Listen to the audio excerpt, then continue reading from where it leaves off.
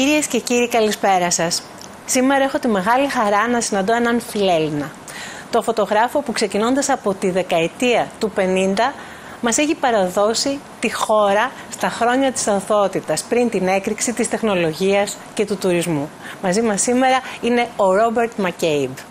Mr. Μακέιμπ, it's an honor having you here with us. Thank you, Angela. Kalispera. Καλησπέρα σας. You speak a little broken Greek, I see. Είναι ακόμη σπασμένο. The interview will take place in English. Thank you. I was thinking, the first time you set foot on Greek soil, you were a 20-year-old student of the history of art. What were your first impressions? It was so different, Greece, compared to where I lived in Rye, New York, that everything was dramatically different.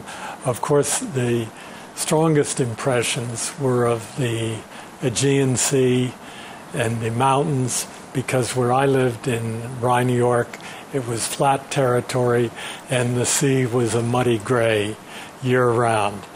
So it was a very dramatic thing to see beautiful Greek seas. It was 1954. Was it common by then for American undergraduates to travel to Europe?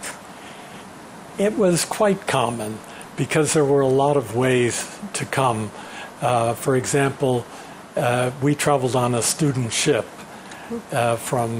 Wow! You crossed the Atlantic by ship? By ship, yes. Ship, yes. And I traveled for many years by ship after that, before airplanes became in common use.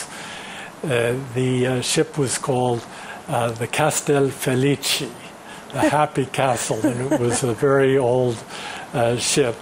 And my brother had gotten a job on the ship editing the student newspaper.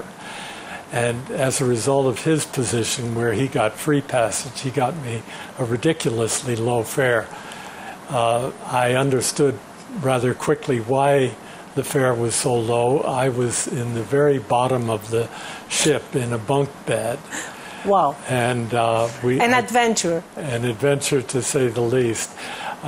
One morning I remember waking up and putting on my glasses and looking around, and there was no one else in the room.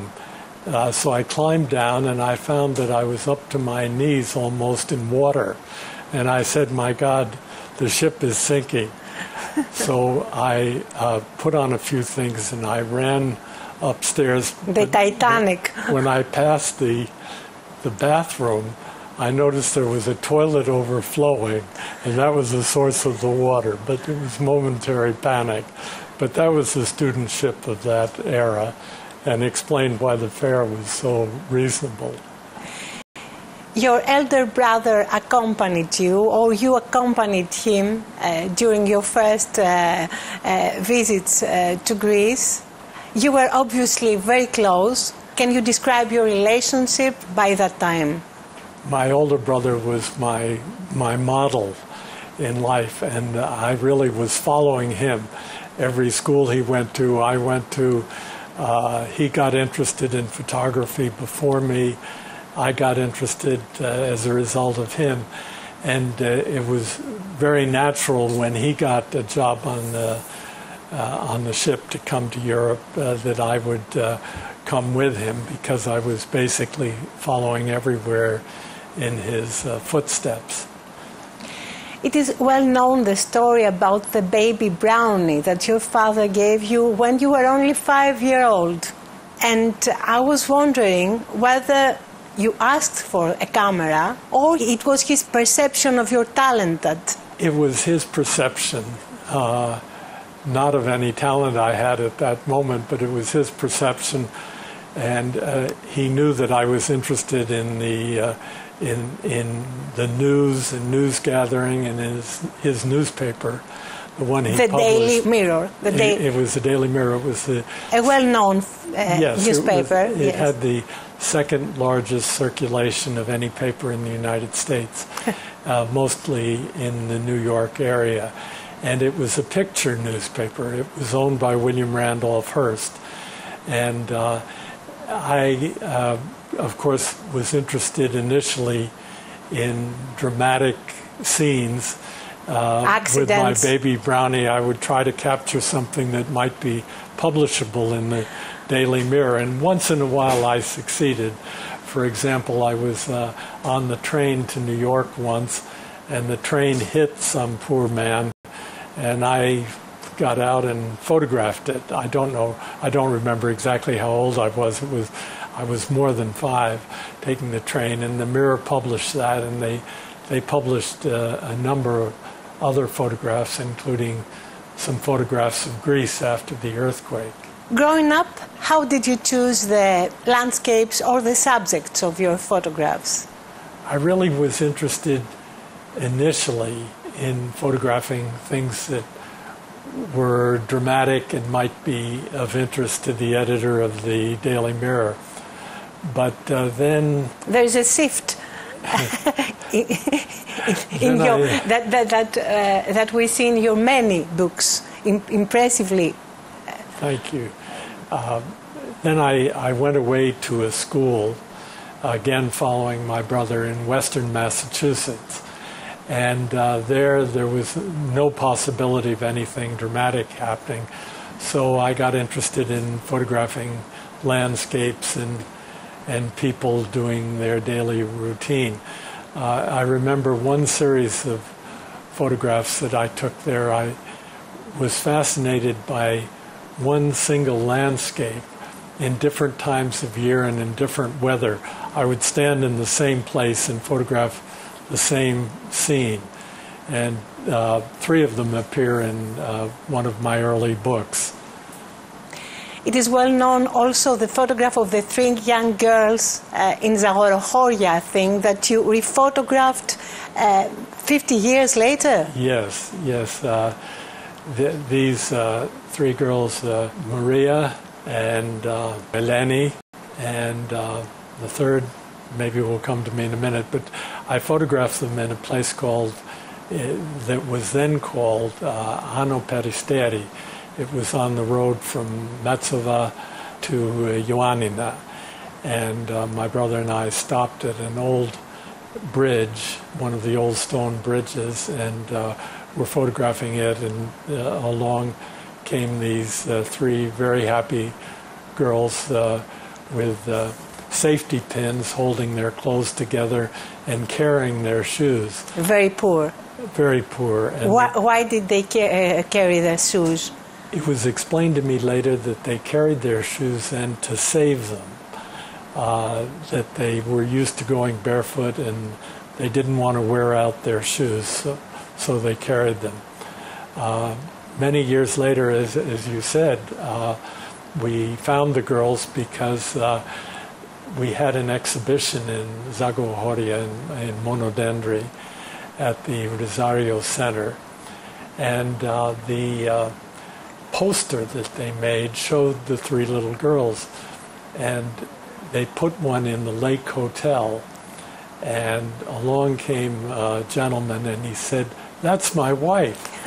And that was how we met them 50 years later. And in my in a book that I did of photographs that was published in France, I don't believe you have it here, the story of reconnecting with the ladies, and the third was Lambrini. Lambrini. I'm not totally failing in that way. Maria, Eleni, and Lambrini. Lambrini. We met them and had a wonderful evening with them. So you are emotionally attached to your subjects and even the landscapes. You care. I mean, you care how they evolve. It's interesting because I was not a very good reporter at the time. I didn't stop and write down the names of the people that I was photographing, which would have been common practice for a journalist. But years later, thanks in the case of the Mykonos book to Mrs. Samiotaki and to the Kambanises, we identified many of the people that I had photographed in 1954. And the same in the case of Santorini, with help locally. We have Santorini. We were with the narratives of Margarita Purnara. Yes. A well-known journalist and writer. Yes, we had a wonderful collaboration with Margarita. She's one of the most talented storytellers of anyone I've known. I agree.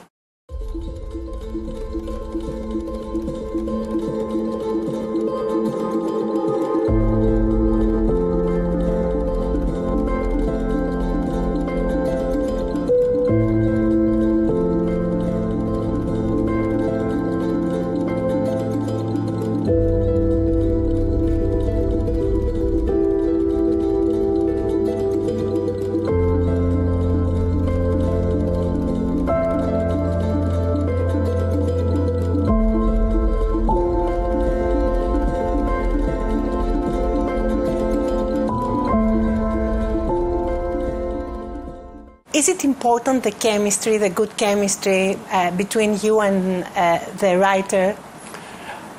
It's essential, otherwise nothing will happen. I've been very lucky. In the case of the Mycenae book, the collaborator was Athina Kakuri.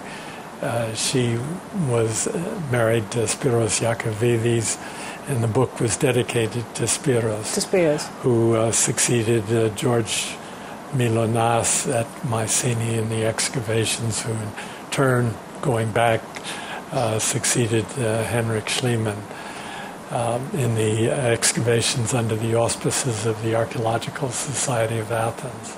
Also, one of your most distinguished books is the one about Strophades, which is also awarded by the Academy of Athens. The narratives are written by Katerina Lυμπεροπούλου, a well-known, established journalist, Greek journalist and writer. And I was captured by your photographs because it's like they depict the historical significance of the building. Some of them is as if the building itself is crying out to us for help. They lean somehow. We had a wonderful collaboration with Katerina. I had met her once when she was on an assignment, and then we met at a Christmas party, and she introduced me to her husband, whose name was Dionisi. I asked him if he was from Zakynthos, and when he said yes, I said, Katerina, would you like to do a book together about Father Gregory and the monastery in the Strophades? And she agreed immediately.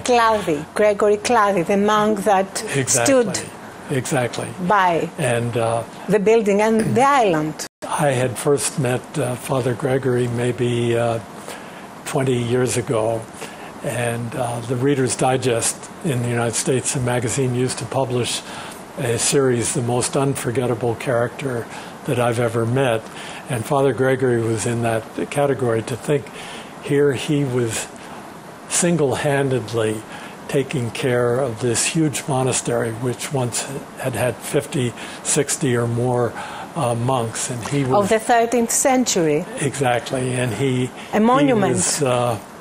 He was tending it with great love, and was always worried about an earthquake damaging it severely. So we were very proud in this most recent edition to have an introduction by the patriarch, who had once himself visited the Strophades. And the new edition is... The new edition, yes, includes... Yes, and is in color. Yes. In collaboration with the Museotech platform, you created a crucial educational program, and you are starting to tour the program. Yes, there is a wonderful firm here in Athens called Peripatos, that does curriculum planning. And Katerina and I worked with them on the text and the photographs that go with it, and they produced a wonderful course that's being introduced now through Museotech. This program is crucial for anyone involved in photography, architecture, environment.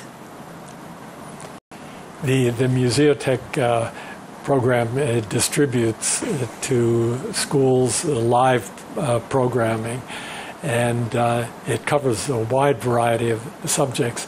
The reason why they were interested in Strophades, I think, is that this tiny island, only a mile long, has so many secrets and so many lessons in terms of the fact that it's a very important migratory bird stop, that it has water, although it's so tiny. It's a microcosm, really, of the world, and therefore is a good basis for teaching. And the children can involve during the process. Exactly, exactly. Except for Strophades, Santorini, Mykines, there is also Mykonos, Kassos, the latter of which is based your last book. Yes. How did you pick the islands?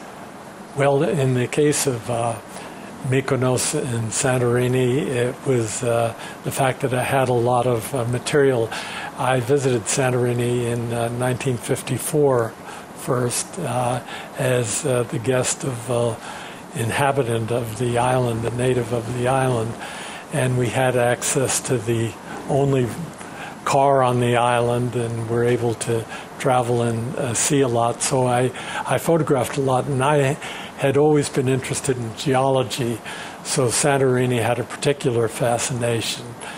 And I took a lot of photographs. In the case of Mykonos, it was a little bit different because the National Geographic Society in 1957 had asked me to photograph the island, so I had the opportunity to take many photographs then, and it was a sequel to the first visit I made in 1955 when I photographed in black and white.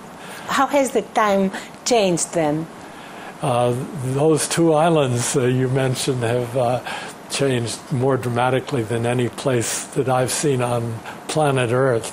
And you have traveled a lot. Yes. Santorini, of course, 2 years after my first visit, was devastated in an earthquake. 85% of the houses were destroyed or badly damaged. So we have a Santorini before the earthquake. Exactly. All of the photographs, except for a few on the volcano, were taken before the earthquake. So the earthquake did such damage to the structures that rebuilding developed in different styles of architecture. There was not a very strong effort to maintain the traditional architecture, and of course the island today is unfortunately unrecognizable. And I know some natives of the island who don't go there anymore because they say in the summer they can't walk in the streets of the villages. During the sunset, yeah. In the case of Mykonos, of course, the beautiful landscape has now been altered very significantly with the building of houses. Fortunately, Chora remains quite similar, although it's turned from the residential area that it was when I first visited there to a giant indoor shopping center. There's no need to ask when did these islands appeal to you more then or now? No, I think the answer is clear. There was an authenticity about them and their way of life that was very, very appealing. It seems clear now with hindsight that in the way of life that I saw really hadn't changed much in 2,000 or 3,000 years. There was no electricity or scant electricity, no running water, no telephone, no television, no motor vehicles, just donkeys and mules. And they had the same difficulty of connecting with either the mainland or other islands that they did 1,000 years ago. And it was before the era of roll-on, roll-off ferry boats, and every vessel that came was unloaded with a crane or by tender into, and that went for passengers as well as cargo. So it was a painstaking process. The same goes, I suppose, even for Patmos. Patmos is on the edge. It has changed, but the changes are not yet as dramatic. Patmos, fortunately, is protected, as very few other islands are, by a law that restricts alterations that affect the traditional landscape of the island. And there are a group of local people there who feel very strongly about this, and of course on the other side there are people who want to develop the island. But fortunately the law is under the jurisdiction of the Greek Archaeological Service, and it's the hope of all of us who love the island that it will continue to be protected in the future. One of the reasons we selected the island was that we didn't see a way for there to be an airport because we recognize that airports can lead to very dramatic change. You're so right.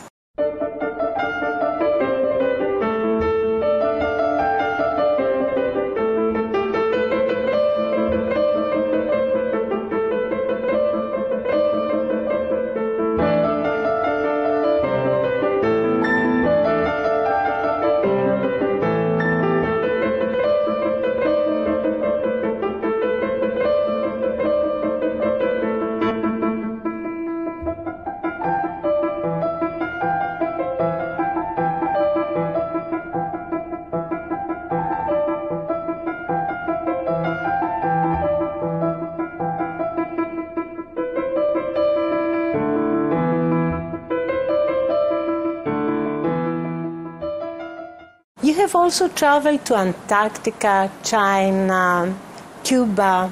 How do you pick the places? Well, the really differences between the two.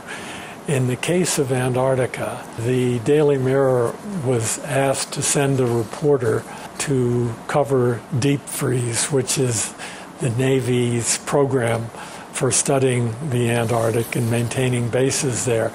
And no one wanted to go. So I heard that no one wanted to go, so I volunteered. And I was very pleased with the opportunity to visit the South Pole. Although we didn't land there, we went on a large cargo plane and dropped supplies to the base at the South Pole. But it was a wonderful opportunity, and we saw quite a bit of the continent, seeing that we were only there for a week. It was a great thrill. In the case of course, China, we envy you deeply, Mr. McCabe. It is said that human beings are all of the same, having traveled so much and so far, and that far. Do you agree with that saying? Pretty much, although I noticed that in China and in Cuba, there were some people who really didn't want to be photographed. Most people did. And of course, when I first came to Greece, everyone, particularly in the islands, loved to be photographed because cameras were so rare.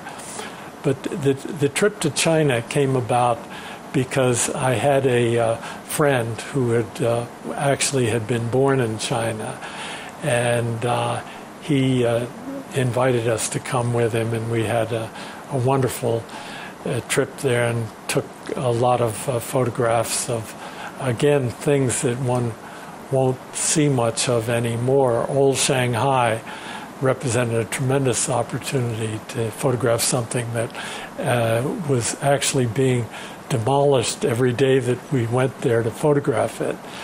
In the case of Cuba, it was not a consciously planned trip. We were with a friend on his boat, which had an English flag, and he said, "Shall we go to Cuba?" And I said, "Hey, I can't go to Cuba. I am an American citizen." And they looked up what the law was, and the law was not that you couldn't go to Cuba, but you couldn't spend money in Cuba. And since we were on a private boat, we had no issue about spending money. So that was how those 3 trips originated: Antarctica, Cuba, and China.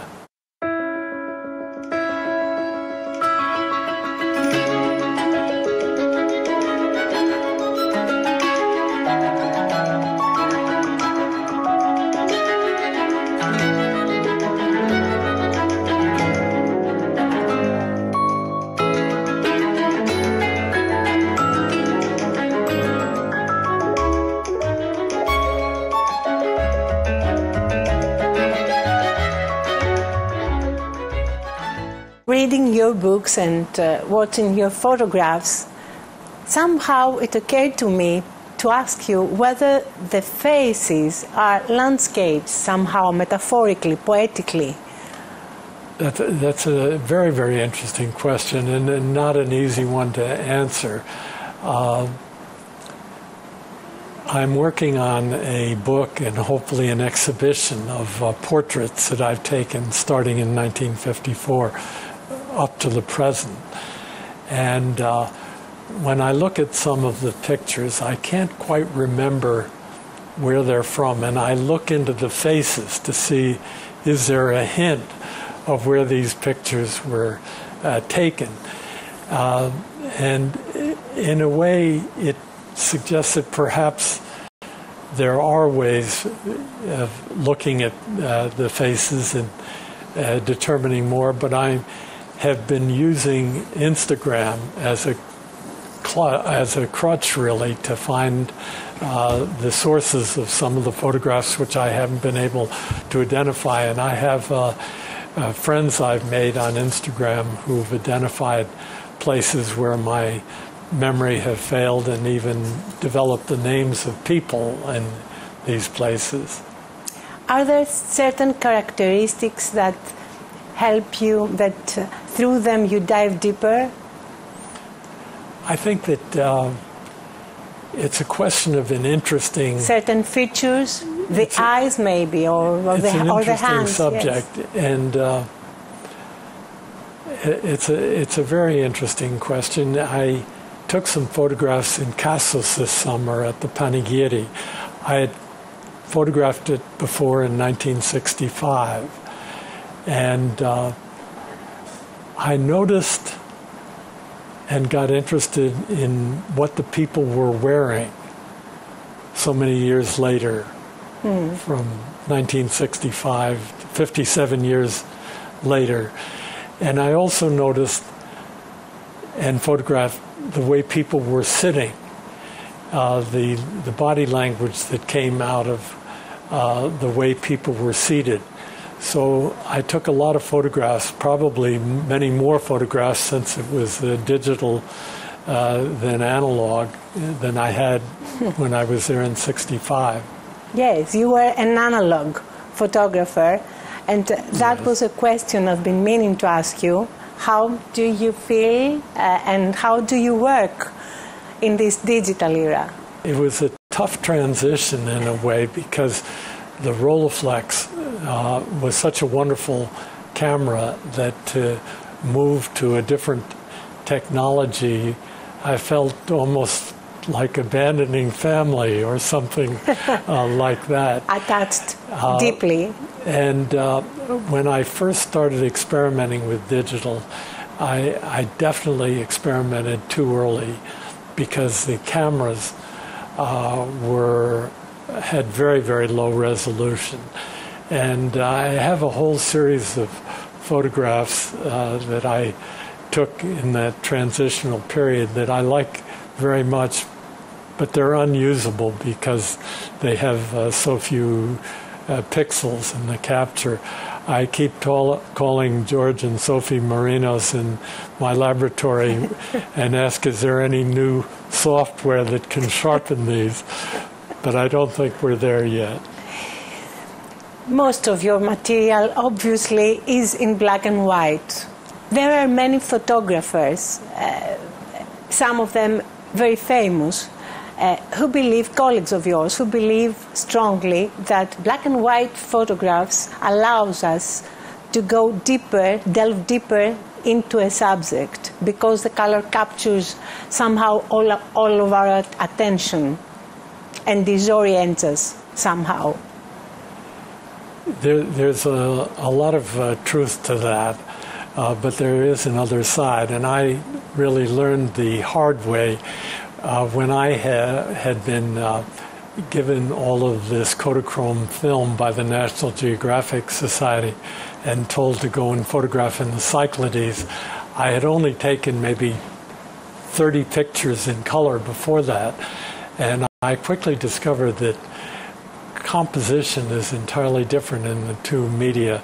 You can have color which is very, very distracting.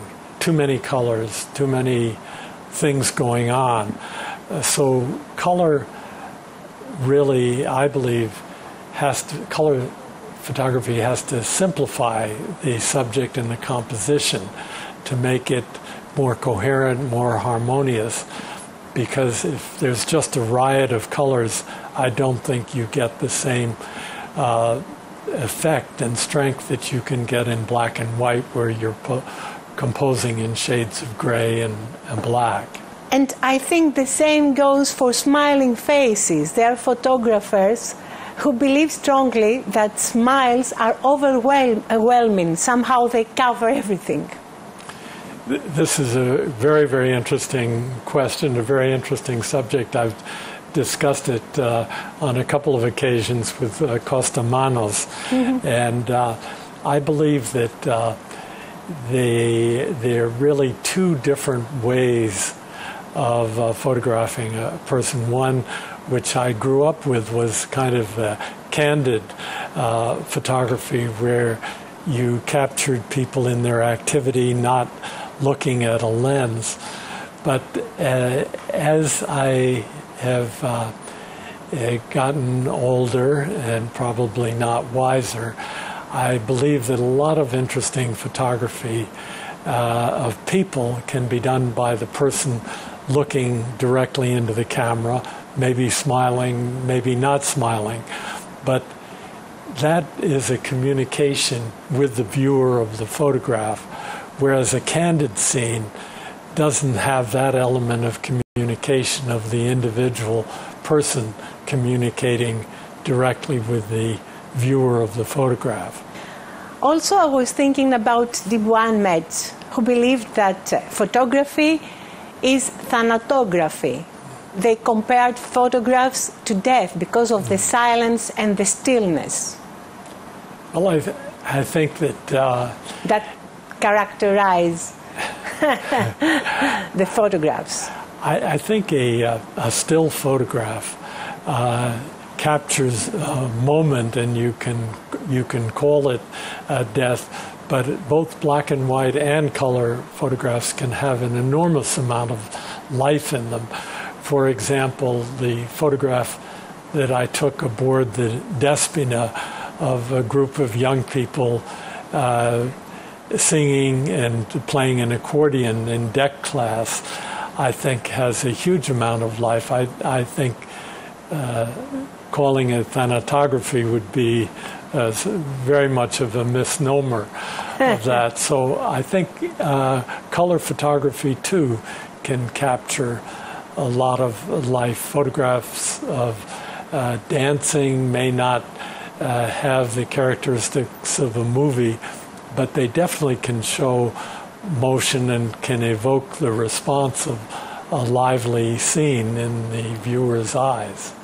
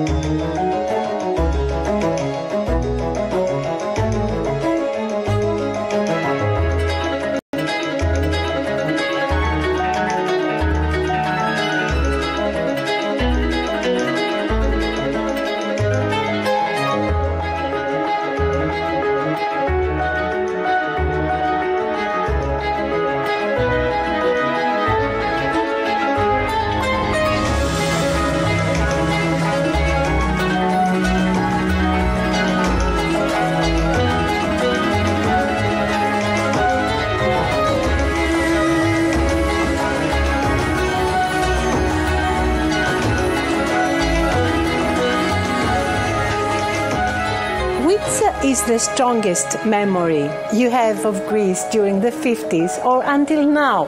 Is it? There's so many strong memories. It's hard to say. Any stories you'd like to share? But we would like to hear some stories. How many hours do you have? No, I think to answer the first question, one of the very strong memories in contrast to today was when I arrived in Athens, and you're too young to remember this, there were no traffic lights in the city, entire city, yet there were trucks and buses and a few private cars. Occasionally there would be a policeman at a strategic corner. For example, at the intersection of Vasilis Sophias, Amalias and Panepistimiou, there was a traffic policeman in front of the GB who directed traffic, and I think every Christmas or Easter he was given a lot of gifts, but that was a rarity. So crossing a street was an adventure. You'd have to gang up with other pedestrians and try to push your way out into the traffic until some poor driver got scared that he might kill more than one person and would stop, and then you crossed. So that's an enormous contrast with today's pedestrian lights and pedestrian lanes. That was total mayhem at the time and disorganization.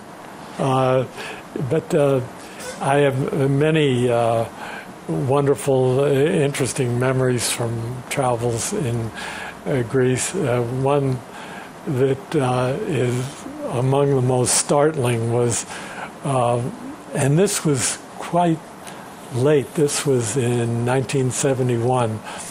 My wife and I were traveling. Your Greek wife? Exactly. I don't know whether she was brought up in Greece or... She was brought up in Greece. Constantina, who decided to get an education first in France and then in the United States. Where you met? Where we met. But we stopped. I used to travel, or we used to travel, with literally a suitcase full of guidebooks to Greece and the Greek islands.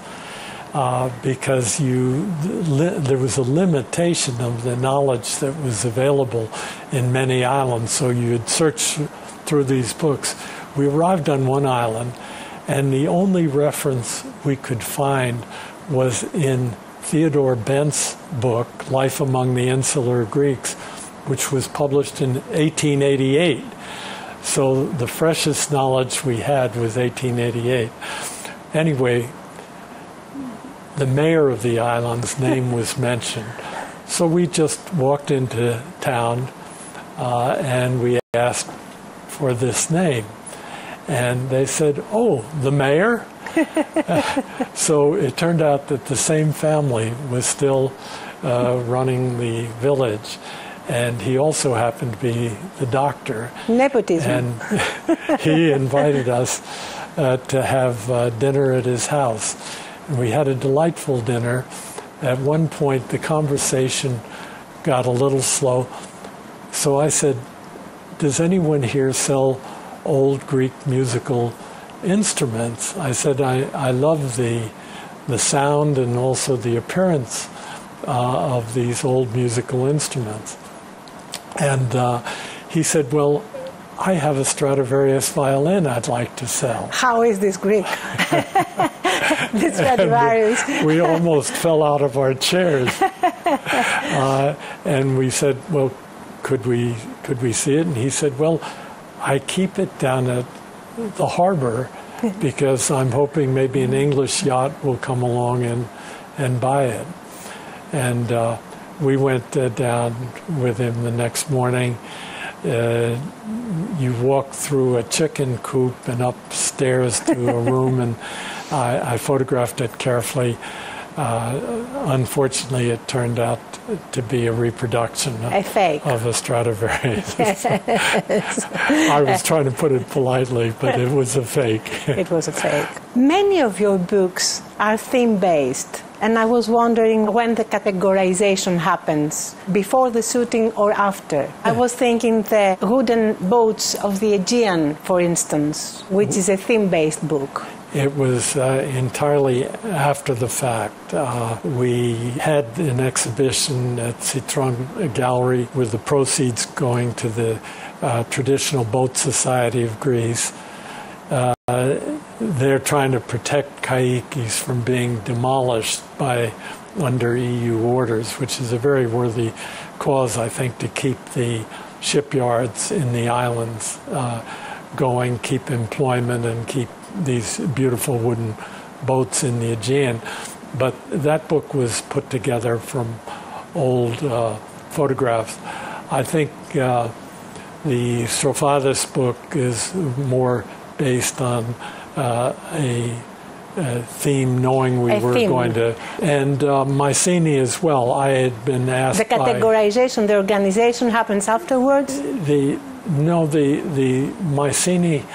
I was asked by the archaeologist in charge at the time, Alan Wace, to come there in 1955 and photograph.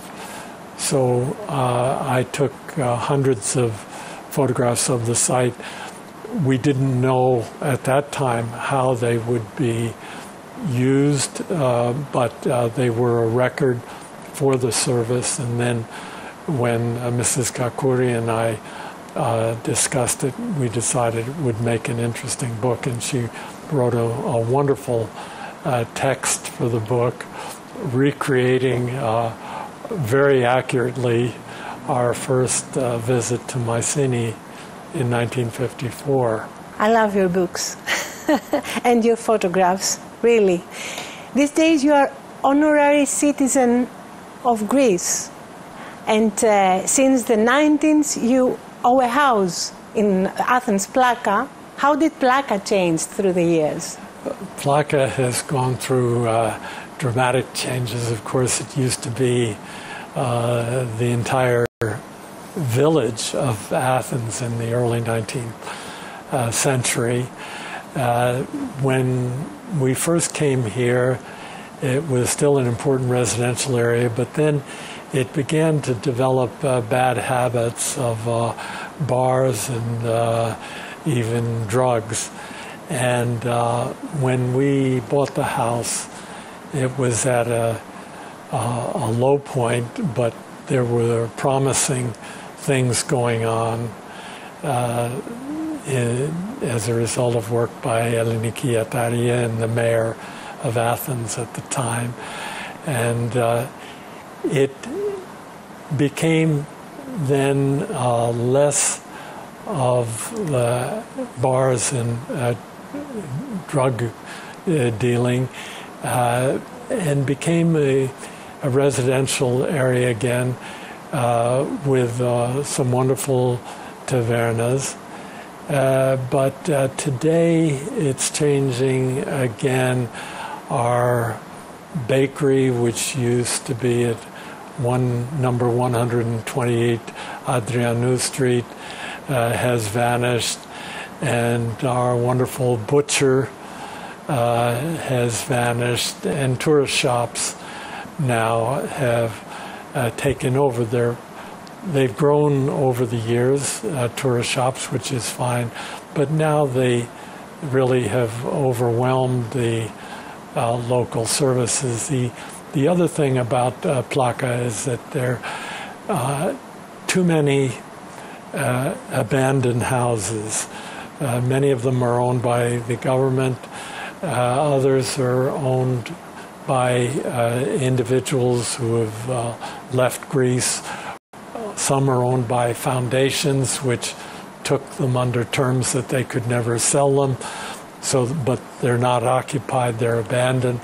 And I'd like very much to see a program of looking at each of the old houses, many of them very beautiful, that are abandoned or in somewhat in ruins. Amazing. Seeing how they can be restored and put to work, because it is a wonderful, wonderful neighborhood to live in.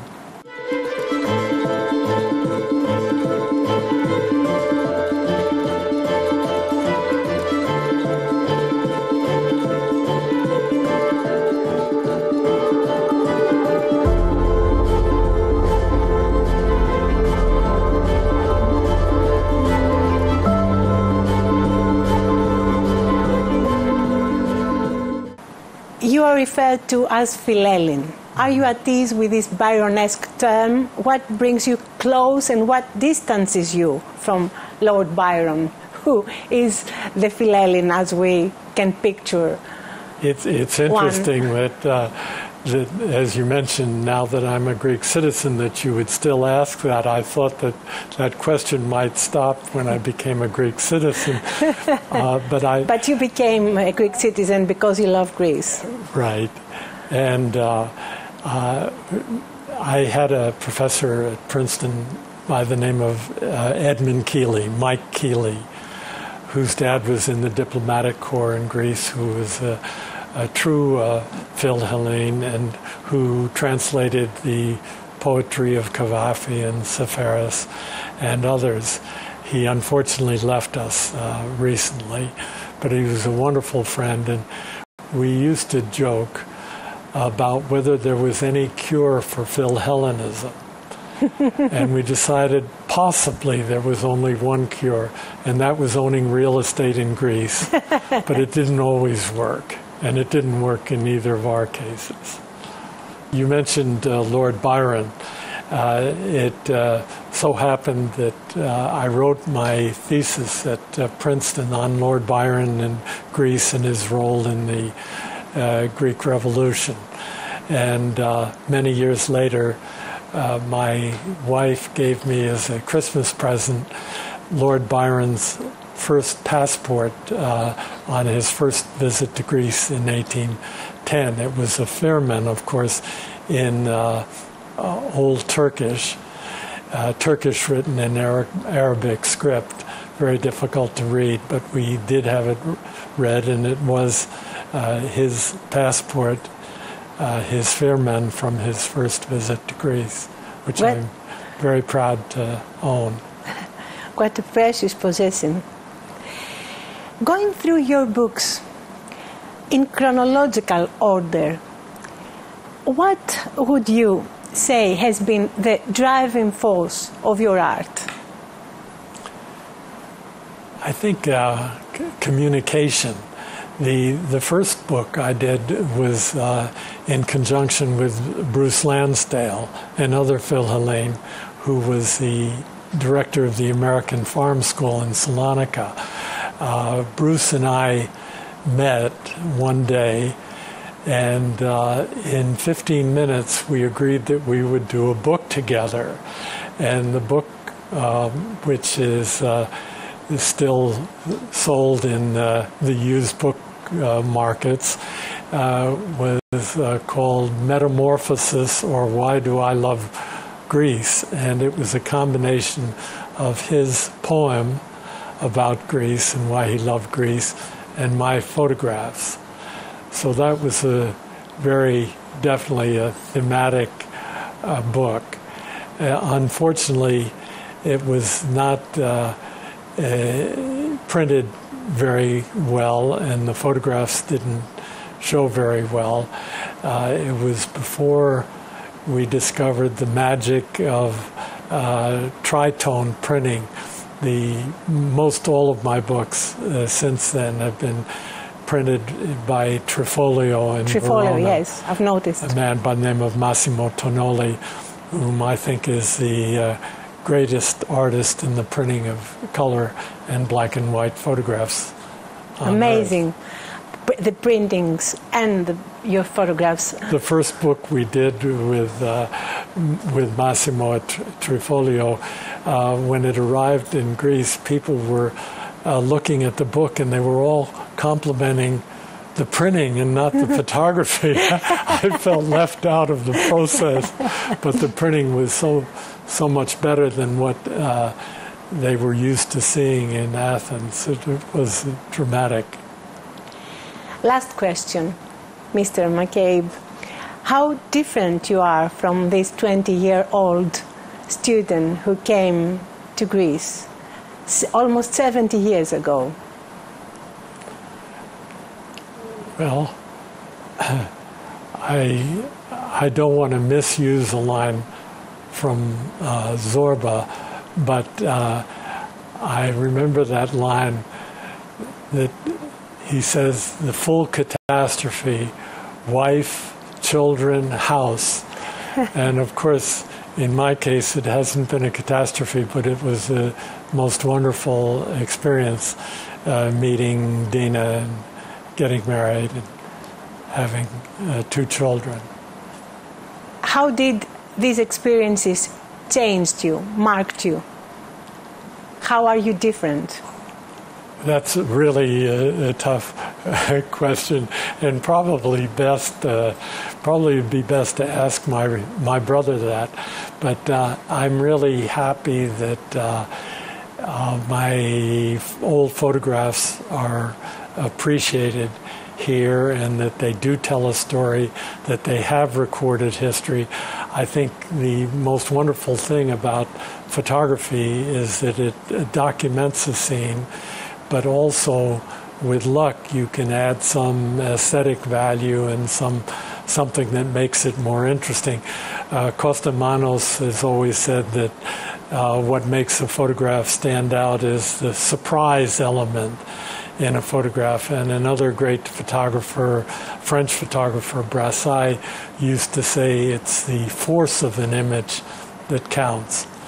So here I am, and it's wonderful to have the opportunity to speak with you and talk a little bit about photography after all these years of coming to Greece and photographing the changes here.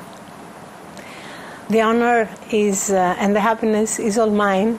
Thank you so very much, Mr. Makέiμπ. Thank you. Και ευχαριστούμε και εσάς, κυρίες και κύριοι, θερμά που παρακολουθήσατε αυτή την εκπομπή. Καλό σας βράδυ.